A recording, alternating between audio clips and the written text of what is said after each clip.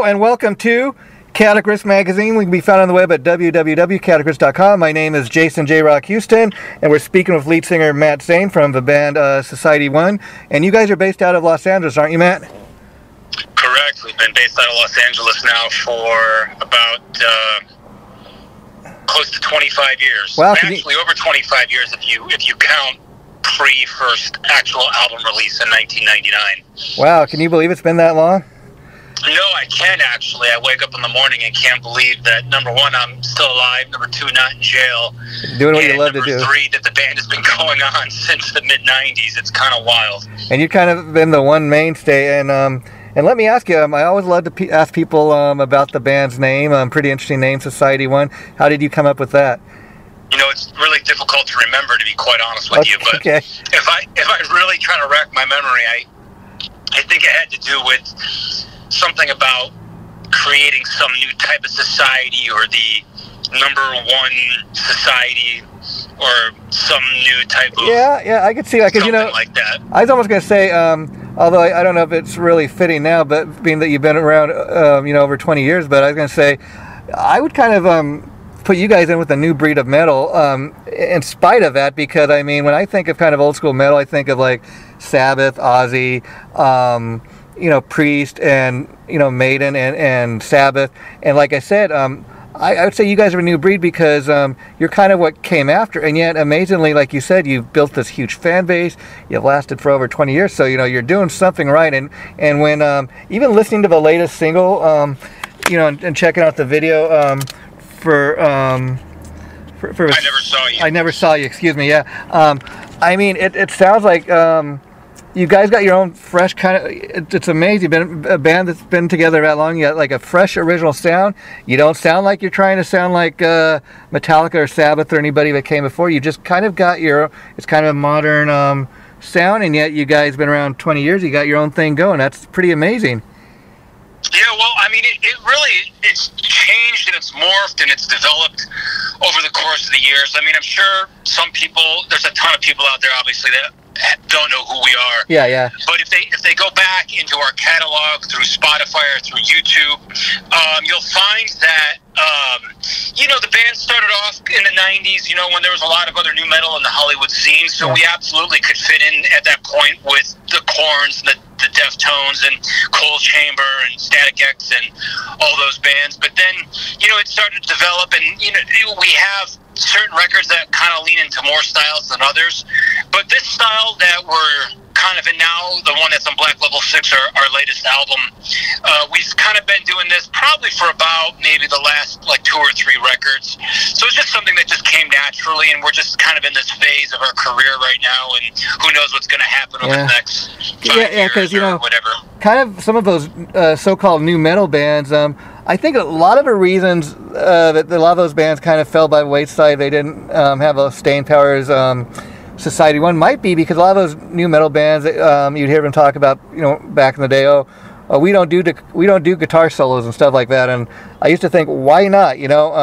I guess they're trying to have a kind of a different sound, but again, I think Society 1 is one of those bands that's kind of stood the test of time, because you got a great sound going. And also, Matt, your publicist sent me something saying that you're very active on social media, you personally, and that I checked out your Instagram, and you got I don't even want to say hundreds, because I dare say that's just that's kind of a small number right there, but you had a ton of cool looking videos on your Instagram that I urge people to go kind of check out. Have you always kind of been into the visual and doing videos like that? Well, I'll tell you what, it's kind of a weird thing. Now, I don't want to make this too long of an explanation, but people really won't get it until I explain. I mean, so we've already established the fact that we've been, doing this 20 plus years. Yeah. I recently, in the last couple of years, I met my current girlfriend, who is about 17 years younger than me. Wow. And she came to a show where we were opening up for Static X, and she didn't know who we were prior to the show that she went to see us perform. And then after we started dating, she knew who the band was, because she obviously came to see us play, but she only knew of the current place that the band is in now. So she only knew of like the very recent things that happened. And as we dated longer, she started to understand the band's history. And one day she said to me, she goes, people just don't have any idea of everything that you guys have done. And it's all so interesting. I really wish that more people could see it. And I just started thinking to myself, wow, the band has been around for so long that a lot of the stuff that we did was even prior to when YouTube existed, or Facebook or Instagram. So what basically one day I said, you know what I'm going to start to do? I'm going to delve into our vaults, and I'm going to start to restore and find a lot of our stuff that we've done over the last 20, 24, 25 years, and I'm going to start uploading it for people to see. And recently that kind of just culminated in the legacy TikTok for the band, Society One Band, up on TikTok, and we're just putting reels out and content and little clips of everything that we've done over the last 25 years. And so that's why it's kind of gotten to that point now. It's basically just to show people, like a lot of the new generation, that, you know, look, there's all this stuff that we've done and you're probably not familiar with it, and it goes beyond just the last couple of records over the last couple of years. That's kind of interesting because, you know, I very much agree with what your girlfriend said there, because you guys are, I'll be real honest, Society One's a band that I've heard the name, I'm aware of who you guys are. And yet at the same time, I probably couldn't name, outside of a current single I'm talking about, maybe even two songs that you guys have done. And it's kind of interesting, a band that's been around, you know, a little over 20 years. Obviously, people are going to know the name. And I don't quite know why that's the story, but it's kind of cool that you have that you had this archive of video material that you saved over the years. I mean, was it hard to find this stuff? Did you have to go looking for it, or did you know? Are you amazed that you had that much stuff? Well, you know, I had most of it put away in storage. Yeah. And you know, I am finding a lot of it that I'm surprised that we actually do have. And some of it is unfortunately on such arcane versions of media that it's really too difficult to restore. And unfortunately, some of the most crazy and intense stuff that we've done wasn't captured, because back in those days, there weren't such thing as phones on cameras on phones.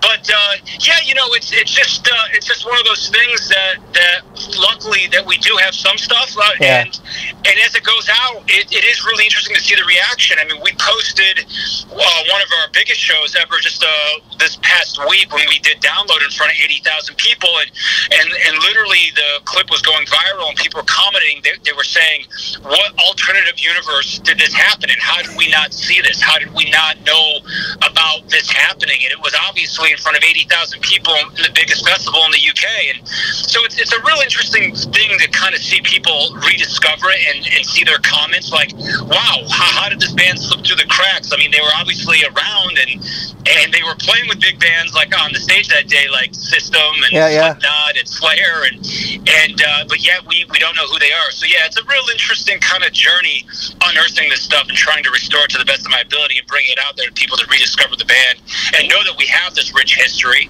and that there really is a lot of depth to our career. What's cool about that is it shows me how ahead of your time you were, Matt. You and the band both. I mean, not the fact that you saved so much material, but you even thought to kind of capture it on film. And you make the point about going back to 1999. Look at all the tech. When I think just my lifetime, I remember when they used to have those big Betamax tapes that they used to tape TV shows and everything on, and then VHS, and then we had the Laserdisc and DVD, Blu-rays, and now they've gotten the 4Ks. I mean, just to give you an example, I recently purchased a 50-inch TV. It's one of those smart TVs, and I thought I got a real great deal on it. $300 got around Christmas time, and it was a 4K TV. So I'm thinking I'm gonna. Let me tell you though, took me 2 days and over 9 hours to download like 800 megabytes of software to just get a TV set up. You know what I mean? I hear you. And as far as like knowing to film these things as they were happening throughout our career, I will tell you that in the time that when it was happening, I knew that what we were doing was unique. Yeah. I didn't know how unique it was going to be at the time, so I knew that I had to capture as much of it as I could. And as I said, it was very difficult back then. Even when we evolved to digital video, tapes were $5, $10, $15 a tape. So, even like it wasn't reasonable to even film every show, which is unfortunate because we did miss a lot of things now that if I talk about within interviews, the youth basically says, you know what, if we don't see it, it didn't happen. And that's a real thing that they say. So I can tell people, I can tell you, I can tell interview people things that happened, and they're, oh, that didn't happen. And I don't have video of it, so it didn't happen. So it's just one of those things. And again, bringing my young girlfriend back into it, when I used to tell her these stories, she kind of looked at me strange out of one of her eyes. She'd be like, yeah, whatever, dude. You're just like, whatever. I seen you play at the clubs. Yeah, there was 400, 500, 700 people there, but you've never played in front of 80,000 people. You were never on MTV. And then I started finding these videos, and I started showing her, and she's like, oh my God, you weren't lying. Yeah. You know what I mean? So like that's the only unfortunate part about it, is that I wish I had more than I actually do, because then I could tell more stories and have video to back it up. And it gets even more crazy. If you go up even to my TikTok, like I said, I literally have videos up there with me in a reality show with Kelly Clarkson from American Idol. Wow. I've got videos of Jacoby, the lead singer of Papa Roach, giving an interview, explaining how it was the inspiration for one of his hit singles, talking about me by name. I've got video of me talking to Dave Navarro, with Dave Navarro explaining that I'm the one that got him into human body suspension.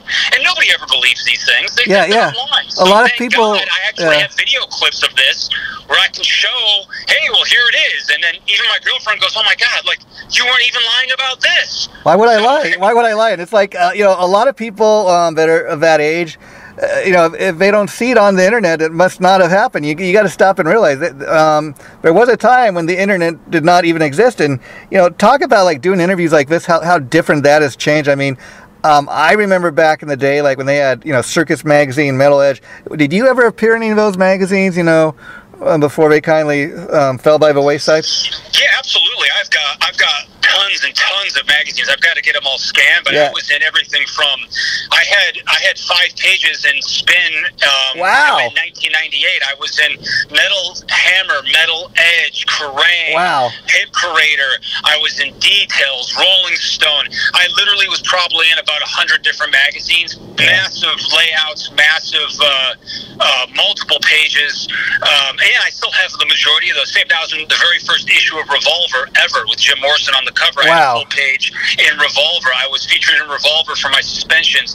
I mean, I could go on and on and on, and I'm planning to get them all scanned and uploaded at some point so people can see. But with the magazines, the younger people don't necessarily really care that much because they don't understand how big of a deal they used to be. So it's not really that impressive. It's not as useful as the video clips are. But for people that were there back in the day, I mean, I used to love to get Metal Edge mag. That was my rag, back in the day. And the reason I asked it, I thought I remember seeing an article or two on Society One back in the day, and it's so sad that they fell by the wayside. But they're kind of making a comeback on the internet, I see recently. So that's kind of cool, and it's kind of cool to just talk about that. Society One has been around so long that you were in, and to hear that you were not just in a magazine like Metal Age and Revolver magazine and all those great magazines from back, but to hear that you were featured in Spin magazine. I mean, I just cannot. Spin magazine today, what it is, I just could not picture a band like Society One even being featured in Spin magazine. So how cool is that? Yeah, 4 pages, believe it or not, and I still have the article. I forget who was on the cover. I think it may have been Hole. But yeah, we had 4 pages. They came out. They did full photo shoots and an article and the whole bit. And that came out in 1998, believe it or not. Yeah, and you made a good point about having all this footage on your TikTok and Instagram. And even though you don't have everything, I mean, like I said, I really urge people to go check this stuff out for themselves. It's just, we got a ton of clips, just so cool to look at. I mean, I did not even have time to look at everything that was on there to prep for this interview. And like I said, man, this guy's got a ton of material and just kind of fun little shots. And even though you don't have everything, I tell you, I dare say that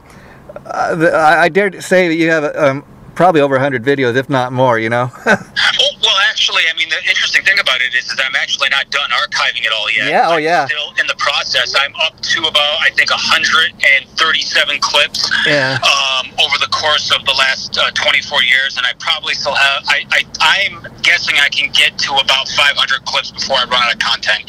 Amazing. It depends on how degraded the older tapes are, because I'm right now going through like the DVDs, DVD tapes. Eventually I'm going to get to the VHS and stuff like that. So there's still a lot more to go. It's a full-time job, unfortunately, and I can't dedicate 8 hours a day to I need an archive. I mean, look what you've dedicated your time to get up there so far. 500 plus videos. That's amazing. And you make a couple good points with this stuff. I mean, I was reading, like, a lot of people have been asking, why doesn't Ozzy and Sharon Osbourne, why don't they release like more videos with Randy Rhoads?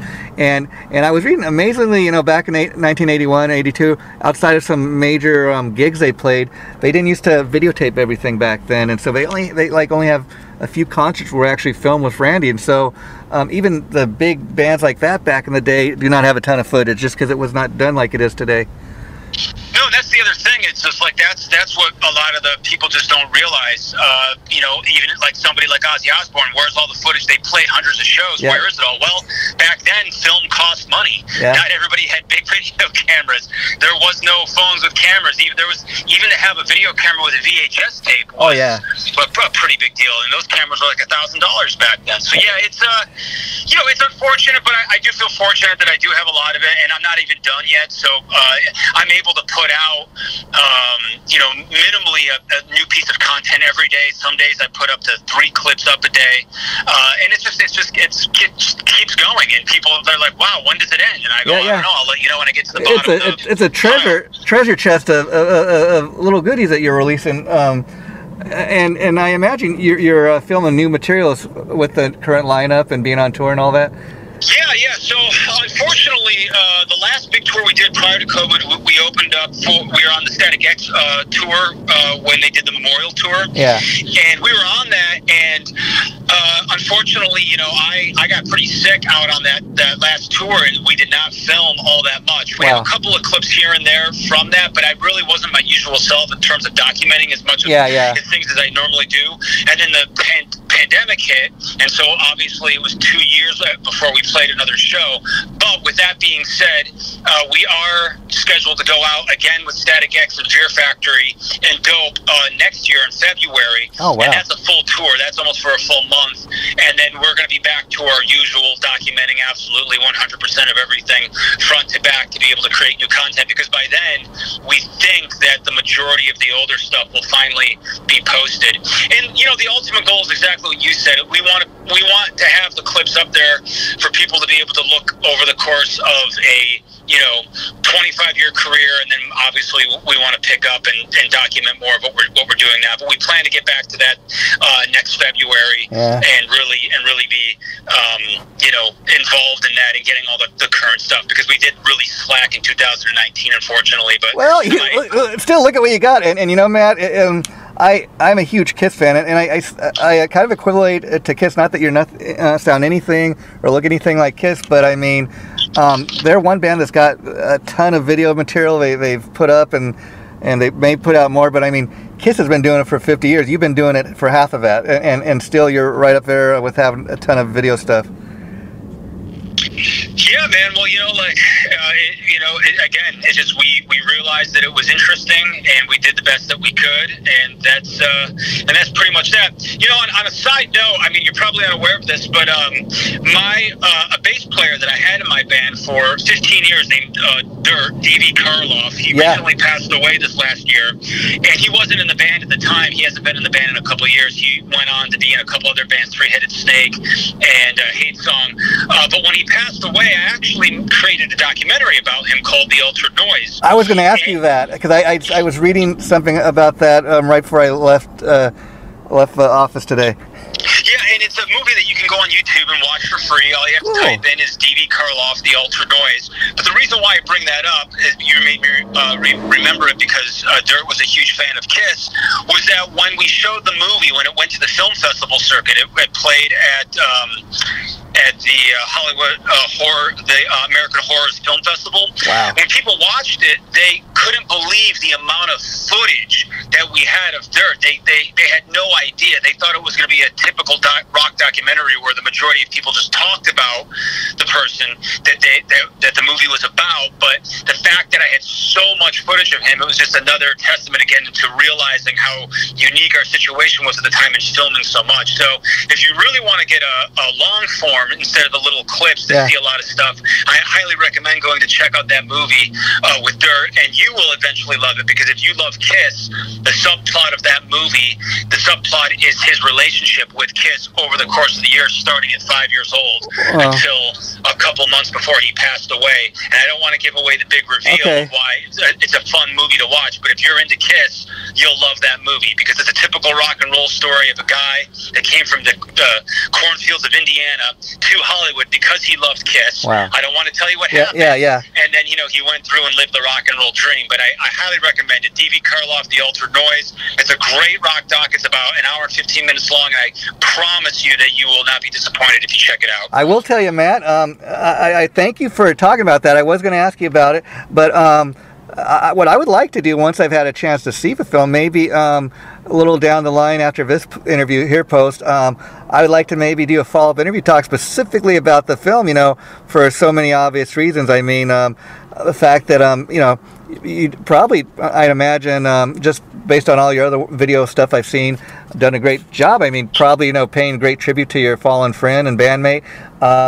And I think it'd be a great way to kind of, get the word out about the film and really kind of, talk about your buddy there. And I mean, so I imagine the idea came after he sadly passed away, and you just kind of, talk a little bit about how that all came about. How long was it before you got the idea to do it? Well, listen, man, it's a very creepy explanation, and a lot of people don't believe me when I give them to this. But the reality of the situation is that ever since I knew Dirt, he would always tell me that he was going to pass away prior to 50 years old. Wow. And our very last show that we played together, which happened to be in San Diego when we were opening up for Doyle, the guy that played the Misfits. Yeah. We went to dinner after sound check, and we started talking, and we just said jokingly, he told me, he said, when I pass, make sure that my memorial is cool. And then we jokingly said, oh yeah, dude, he said, you probably have the most footage of me, so you're in charge of making the movie. Wow. And he actually told me this while he was alive, and that was our last show that we ever played together. And so when he passed, it wasn't really a matter of getting an idea. It wasn't a matter of thinking that I was just going to do this nice tribute for my fallen band member, best friend that I had for 17 years. It was more about the fact that I told my friends and my girlfriend and my family, I said, well, I got to do this for him or he's going to come back and haunt me. Wow. Because he told me to do it before he passed. And that's exactly why and how the movie came about. And it's crazy to think about, but that's why it was made. Wow. Oh, wow. I mean, talk about premonition. I mean, and I'm curious, was Karloff his stage name, or is that his birth name? No, his birth name wasn't D.V. Karloff, but his nickname was Dirt. But no, you can find his real name if you look at it. No, the reason I ask is I was pretty sure it was his stage name, but when I seen the name, I thought, remind me of legendary Boris Karloff, did all those great horror films. Yes, and he loved horror movies, and that's partially why it all came about. And and I'm just going to say to wet your whistle even more in terms of checking this movie out. It's got some great stars in it. Dave Navarro gave a little interview in it about when he got to see us play. Raymond Herrera's in it, about working with us. He's in the movie from Fear Factory. The drummer from Fear Factory is in a little bit. It's got great mentions of when he met Wayne Static, and we played with Wayne Static on Wayne Static's very last show ever in America before Wayne passed. Obviously it's got his ex-guitar player from Ministry, Singe, who he's in a band with, the Three-Headed Snake. So yeah, it's a great some really good names in it, some really good name recognition. It's just a really fun movie all the way around. It's not a depressing. Oh, that's cool.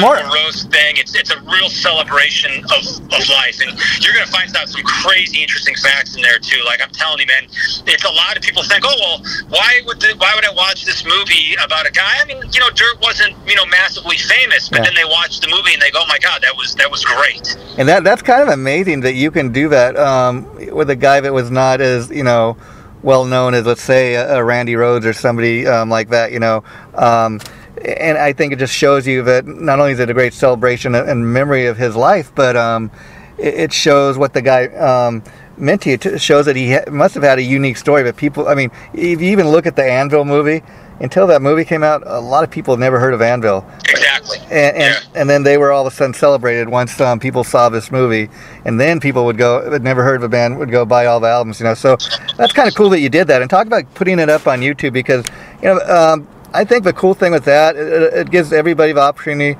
to see it who might not be able to, if this was, a DVD or something like that. And I don't think anybody could really accuse you, hey, this guy's cashing in on his buddy's death. It's nothing like that, No, it really is. I mean, I could have withheld it and tried to get it distributed, which it may happen at some point on Amazon or something like that. But the reality is exactly what you said. I mean, Dirt wasn't a super famous guy. I mean, he was known. He did some great stuff. He worked with some really big people.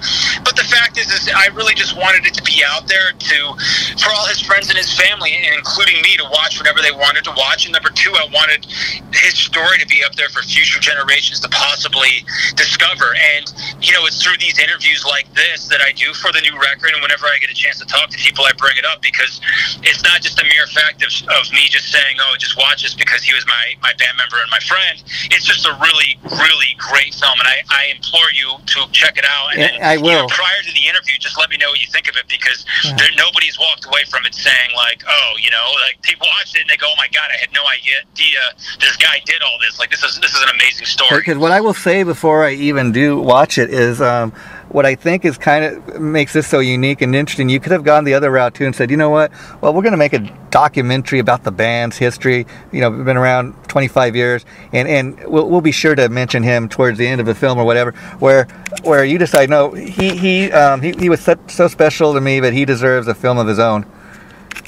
Yeah, and he really does. And again, man, I mean, everybody that doubts that he had this really pretty fantastic life, again, at the end of the movie, they've completely let go of that assumption, because when you actually see, he was also a tattoo artist, and he became pretty famous at tattooing, and he worked on some big clients like Kelly Clarkson and Steve-O and Britney Spears.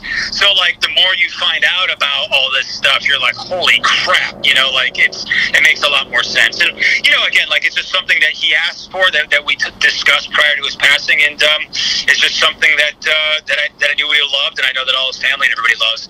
Yeah, and what's interesting is you mentioned Doyle, legendary guitar player from the Misfits, and I recently, as you know, you share the same publicist as Doyle. I recently got a chance to interview Doyle, and as you may or may not know, as great of a guitar player and everything as he is, he's a man of a few words. And I'd actually interviewed him once before, and the publicist, it kind of told me, he's a man of few words. So he made a few suggestions that were really helpful, because when talking to him, you had to kind of pull things out of him and ask certain things. Like he told me, he doesn't want to talk about the Misfits. He wants to talk about the Doyle band, which I understand, but like you're much more talkative, and the interview here is I think turning out great. Interview with him, interestingly enough, it lasted for about 14-18 minutes. But you know what? With the suggestions that the publicist gave me, I thought, okay, well, because he was telling me a lot of times Doyle, when you talk to him, it's yes, no. But I was able to pull some stuff out of him, so it's kind of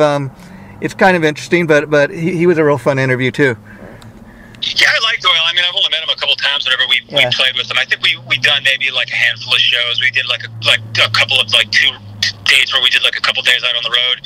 But yeah, he was a very nice guy. I've known his manager for Bruce for 20-something years. Wow. So I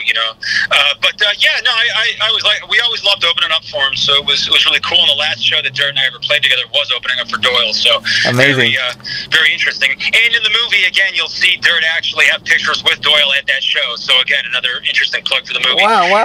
And I must mention, just so people know, also the Black Level 6, our new album. That's the last album that Dirt and I did together. Oh yeah, so he's actually played on that album. And then I also want to mention the fact that the new video we were talking about is kind of dedicated to him. Talk a little bit about your decision to do that. Well, like I just said, he played actually on that track. So the bass player that we have now in the band is named Jimmy Minge, and he's a great guy and he's a good friend of mine. When Dirt left the band, when he was still alive, and he was replaced, Jimmy actually called Dirt up and said, hey, I was thinking about going on this audition for Society 1. And Dirt was like, oh, yeah, absolutely. And they talked a little bit, and he actually gave him some pointers on how to play his parts and, do him justice to get into the band. So, that's Dirt that you hear in the video, but it's Jimmy playing the bass. Oh, wow, okay. But, that's why we dedicated the next couple videos to him, because that's actually Dirt on the songs. Oh, wow. But Jimmy, the guy that replaced Dirt, got Dirt's blessing. So it's very important for me for him, to be in the band, because it's not like I just replaced Dirt. Like, Dirt gave the thumbs up to Jimmy. Wow. And it means a lot to me, because it's like that's who Dirt approved to replace him, and not a lot of people get that option. You know what I mean? Yeah. And again, the video and the single we're talking about is for the song "Live Fast," and that's kind of cool that he got to kind of handpick his replacement. Because I would imagine, I was getting ready to ask you that, as far as replacing him, I imagine that kind of be a strange kind of feeling, like, oh, anybody we get, they got to be at least as good as he was. Yeah, well, you would think, but he, believe it or not, got to replace him, and then it just happened to work out that way. And because at the time, Dirt was in a couple other bands, and he moved back to his hometown. He left Hollywood, which we addressed in the movie, and that's why he was able to pick his replacement to be able to go into the band. So it's just one of those things that just worked out, and I'm thankful that it did. Amazing. And again, in regards to Live Fast, the video, I wanted to ask you, like, are you all involved with like the video production, the directing of it? Because what I was enjoying really about the film, the video, is like it goes to a lot of different kind of angles of the different band members before like it even shows you in the screen. And I just love the kind of different angles and the different cuts. I've never kind of seen a video done like that. Yeah, well, again, another thing that you're probably unaware of about me is that I'm actually a music video director. I've been a music video director for the last 10 years. That's why I asked. John Five from Rob Zombie. I've worked with Wednesday 13, Dope, Wayne Static, DMC from Run DMC, Orgy. I've done Motor Grader. I've done Pretty Boy Floyd. Wow. I've worked with a ton of people. Zach Wild I've worked with on something. So I've worked with a lot of different people in terms of music video production. So yeah, I directed that video, and it was ultimately my concept, and I ended up actually shooting the majority of that video. We just did it about a couple hours before we did an actual rehearsal, and I just said, hey guys, we're going to shoot a quick video, and I have an idea of what I want to do. So I just got all the camera and the lights and everything together, and I just filmed it. And then for my parts, I just threw the camera on a monopod, and I handed it to my girlfriend, and I just said, hey, shoot me. And then I just edited it all in post-production and put it all together, and that's the video that you see for I Never Saw You. That's kind of amazing. I didn't even know that you were a video director, but I thought, just looking at all the videos that you've posted so far, like we were talking to the top interview, I thought, man, this guy's got to be into video directing or something like that, because he just got such an eye for things. I've been told that I have it's noticeable, and I can really package and wrap video production in terms of social media or music videos or interviews or movies. I just have a natural kind of gift in terms of being able to do that, and that's how I make my living. I do make money off of my band, but not as much as I used to back in the heyday. So that is my day job is video production of some sorts. I actually have 2 shoots this week. Yeah, so that's why a lot of the stuff comes across the way that it is, because it's technically being done by a professional. Yeah, and it's kind of amazing I was able to pick up on that, because, we haven't even talked about your gift as far as, songwriting and that goes. Are you a principal songwriter? You're kind of a mainstay in the band all these years, but do you other guys get to contribute? Well, it really depends. Dirt and I did, like for the last record, Dirt had about, I think, 3 or 4 songs in that last record, and then obviously he'd come in with riffs and stuff, and then I'd write the lyrics and all that. And then the rest of the songs, the other 10 songs on the record I basically just wrote myself. I play guitar, and I have a little studio, and I can program and do all the stuff. I actually produced the record myself, engineered with Patrick Burkholder, and then it was mixed by Greg Hedson of the Circle Jerks and Bad Religion. Wow. So yeah, that was an amazing experience. But I write the majority of the stuff over the course of the years, but there has been other contributors, who's ever been in the band, but it's mainly more of like each record's a 30-70 with me being 70, maybe 10-90 with me being 90. I'm always more of it, but that's how I keep control of the sound, still sounding like my band. That's what I was going to say, even when I take other people's ideas and stuff, I'll tend to mold them and things like that. But absolutely, I'm not 100% soul writer. Dirt absolutely wrote a lot of stuff. He wrote, like I said, 3 or 4 tracks on Black Level 6. He wrote a couple tracks on the album before that, Rise from the Dead, so on and so forth. So yeah, I am the primary songwriter. Well, I imagine too, for a band that's been together 25 years, you being the one constant, you got to kind of be the one to continue to keep it in the Society 1 box, and you're the visionary, so to speak, and you want to stray too far away from that. Yeah, I mean, when you start letting too many people write, it has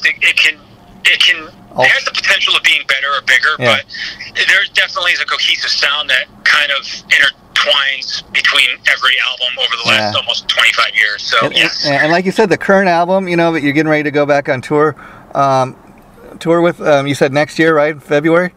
Yeah, we got a little bit to go. It's not until next February, but Black Level 6. We wanted to get it out because, not to give too much away, but next year is going to be our 20th anniversary of our biggest album ever, Exit Through Fear. Wow. So the 20th anniversary is coming up, and we have something special planned for that. Wow. But we haven't really talked about it yet because we're waiting to get all our ducks in a row. We actually just met with our old A&R guy over at Earache Records. They unfortunately still own that record.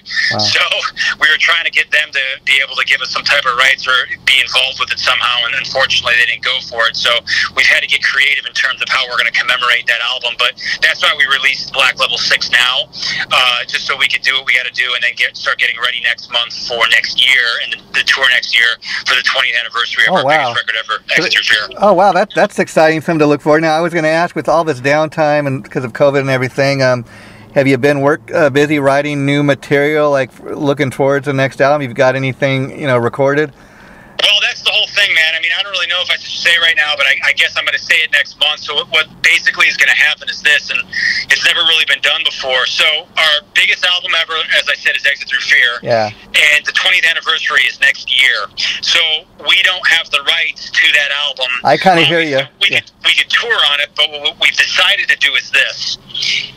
We went back into the original demos from the sessions of Exit Through Fear. And those original demos are very, very unique because, check this out, you want to talk about history. Yeah. On that album, you have Raven from Ministry, Killing Joke, and Prong playing bass on that album. You've got Ivan DePrune from White Zombie playing that album. And then you have Bill Kennedy, who helped produce and has credited for Nine Inch Nails, Downward Spiral, and Broken, who is no longer with us, but produced that album. And then you've got Wade Norton, who has literally 50 platinum records for engineering things. Wow. That album. So we went back into those sessions and we went back into those demos and we picked 10 songs that didn't make the original album of Exit Through Fear. Wow. And what we're going to do is we're going to re-record those 10 songs that were written and in the actual sessions for Exit Through Fear but didn't make the actual original record. So we're going to release a record of basically B-sides that was actually recorded during that time. We can't release the actual tracks, unfortunately, with Ivan or Raven because they were just demos, but the material was legitimately written back then, and then we're going to release the album, and we're going to call it Exit Through 20 Fears. Wow. How cool is that? Yeah. Well, that doesn't start until next month because right now we're still in the process of we're trying to get up another 100 clips on the social media sites and into the reels and into circulation of the band's history. Well, you're one of the busiest. The project for the next 3 weeks. You're one of the busiest guys, in metal. Or music industry. Because when you're not doing this, you're posting videos. You got your other day job as a video production director. So, man, you're keeping busy. Yeah, man. Like people don't realize it. Like the fact is that if I was a little more famous or had a little more press like I used to, I mean, people would just be like, "Holy moly, you're like the busiest, hardest working guy around." But unfortunately, I don't really get the same type of attention that I used to. So a lot of people are just unaware of it until they actually dip their toe in. Yeah, you just got to remind people you're there, because, like I said, I heard of a band until your publicist sent me a press release. I wasn't even sure the band was still around. So I'm glad to hear you guys are still out there doing it. And yeah, thanks, man. Well, one of the big problems, with that is that a lot of the major publications, and websites won't cover us anymore. And it for whatever reason, it's fine. It's their prerogative. They can do whatever they want to do. But that's why a lot of people, we all of a sudden, somebody will see a clip online and go, "Oh my God, I didn't know this band was still around." Or sometimes we even go on tour, one-offs or actual runs with bigger bands, and we're playing in front of people, and they come up to us afterwards and they're like, "Oh my God, I saw you in 2007 or 2013. I didn't know you were still around." And on the flip side of that, here we are. And on the flip side, for a band that's been around 25 years, you got people probably just discovering you for the first time, thinking you're a new band. "Oh no, we've been together 25 years. You can go check out some of the previous albums." But I will tell you, Matt, I've enjoyed talking to you today, and let's keep in touch, because what I like to do is kind of once I interview somebody, I like to we're like a family in the sense, like you said. I like to keep in touch, and when you got something going on, give me a call, and we're definitely going to do it again, because I like to see that movie you were talking about and help you spread the word about that, because that's kind of what I'm into, and I don't even get paid for doing this. I do it for the love of music and kind of spreading the word about the music I love. So I think I hit you up on Facebook, and we're friends now, but let's definitely keep in touch, and anytime you want to, let's do this again. And probably the next time, like I said, I'm going to reach out to you to interview you specifically about the movie you were talking about. Yeah, please do. Absolutely, 100%. And you feel free whenever you have a chance to watch the movie, and it's a good time for you. Yeah. No time limit. Just please reach back out to me. I'd love to discuss it, and I'm sure that after you watch it, you'll have a lot of things to discuss. Okay, well, Matt, you got a new friend of me, and anytime you want to do it, let's please remain in touch, because I really dug talking to you today, and I think more people find out about the band, the better. I agree. So thank you so much, and I really appreciate it. Take care, buddy. Bye-bye. You too. Bye-bye.